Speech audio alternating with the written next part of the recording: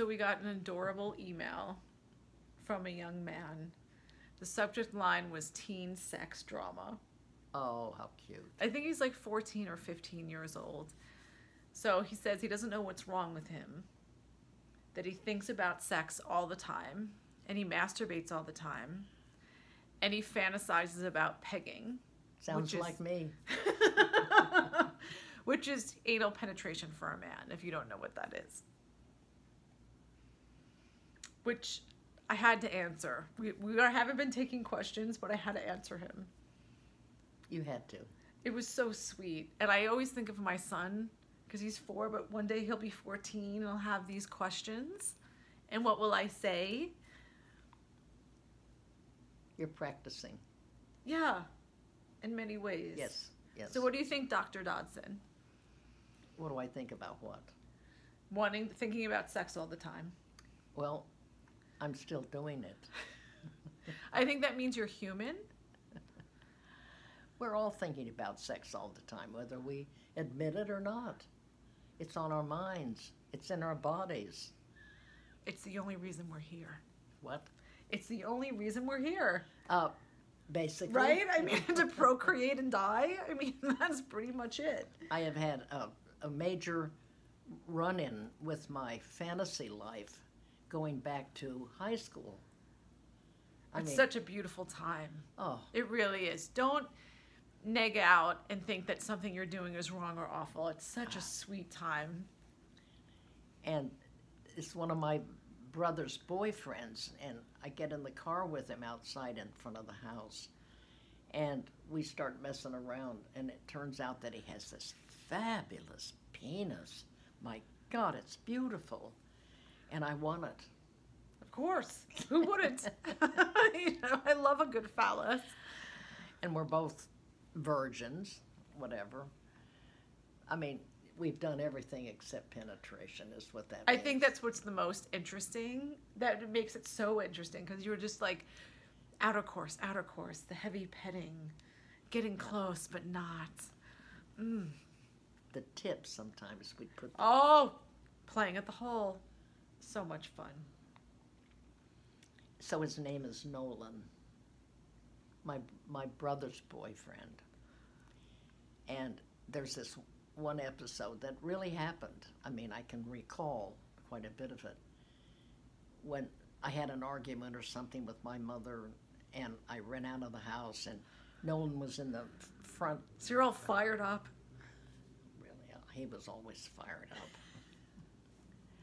He was a tall, funny-looking kid, and he was not popular. That's always the best sex. Always tall and unpopular. Check. Yeah, yeah.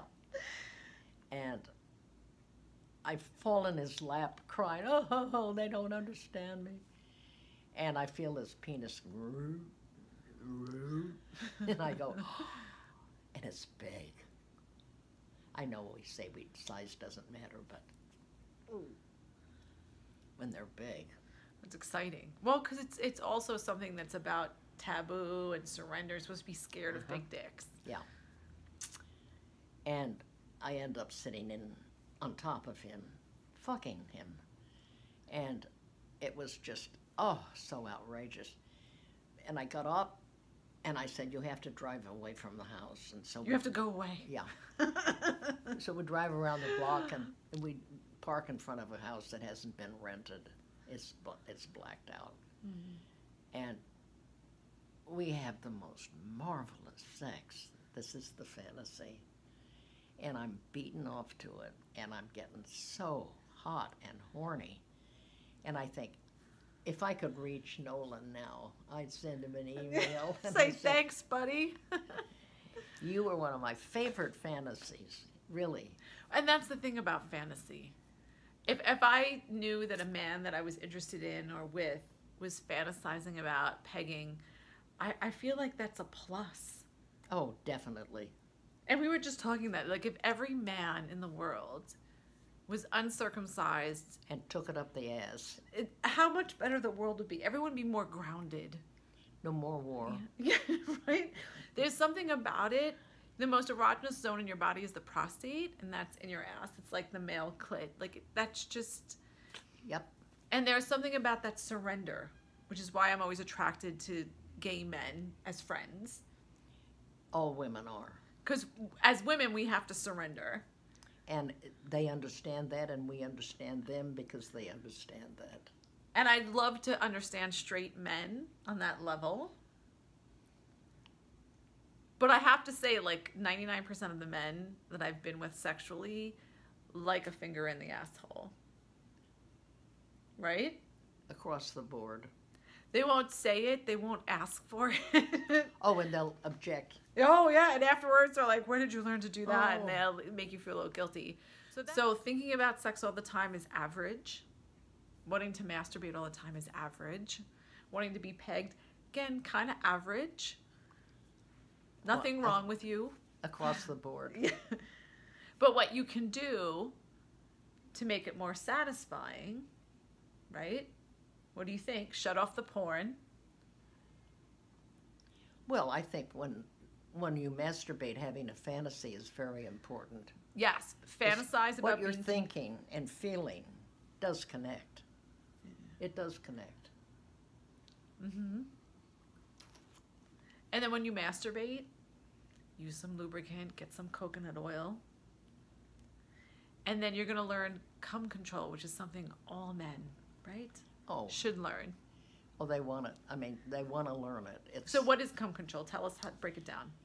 Cum control is being able to get sexually stimulated, turned on, and holding back the orgasm. How do you hold that back, the orgasm? How do you do that?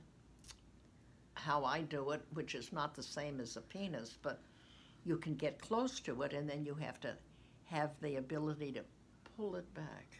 Now, Masters and Johnson suggested pinching the tip of the penis. So you're like right in front of an ejaculation and you pinch. Flex your PC and breathe. But that's it. You're like coming up to the point where you're about to ejaculate and then pull back. You have more control than you think. Yes. Yes. That's the point. And it's play. And they say, oh, I was so close I couldn't stop. You can always stop. Yeah. So stop, come up, do that a couple of times, and that's what you're learning. Because what you do in masturbation is what you bring in partner sex. You'll be a better lover. If you practice cum control. So you should be masturbating all the time, right, Dr. Dodson? Yes. Tell yes, them. my dear. You should be masturbating all the time. You can't masturbate too much unless you're watching tons of porn with a tight grip on your penis and no lubricant and coming really fast. You need to build sex energy, use lubricant, take time, conscious masturbation. Conscious masturbation, which includes a mental image. Well, he is fantasizing. The whole pegging thing, frankly, I was like, wow, I would be so proud if that was my son. I know it may sound weird. Not to me. Not to a lot of people either. It means you're open and you're willing to make yourself vulnerable, which means you're going to be a good lover. Hopefully. That's the idea. If it weren't for sexual repression and guilt and way too much porn, using your own mind and your own body together at the same time is very healing, and it sets you up for a good sex life. A good life. And if it's a good sex life, it's a good life. If it's a life without sex or it's repression and it's No. Oh, terrible. Set yourself free. Set yourself free.